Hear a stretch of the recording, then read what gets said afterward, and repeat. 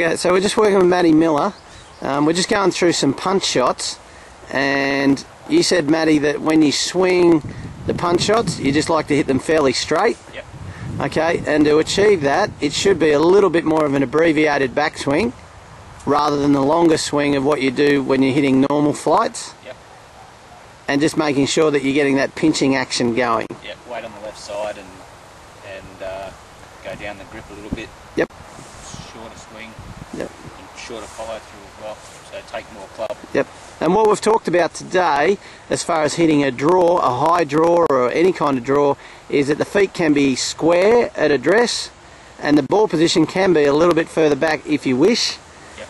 But also, as far as just hitting the fade or the stock standard shot, the feet can be slightly open, not a lot open, and making sure the weight stays on the left side. Yep. Okay? So that's what I'd like you to get, into your practice routine. And also, while we're out here at sunny Gold Creek, to work on a variety of shots from different parts of the fairway, out of the rough, to create a lot more of a workshop mentality when you are practicing. Yep. Okay?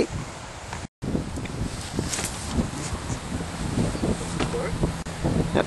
So we're talking to Matty about trying to get his 3-wood, 5-wood driver to get a bit more launch on it, and Matty sometimes gets a bit flat in his setup combined with weight a little more right side dominant. So how we've set it up now to actually create a more powerful and more launch friendly setup is the weight still stays on the left side, but there's a definite shoulder tilt. So he feels like he can actually hit the ball on the upswing and obviously get a lot more flight out of it and carry. And that's with all the long stuff.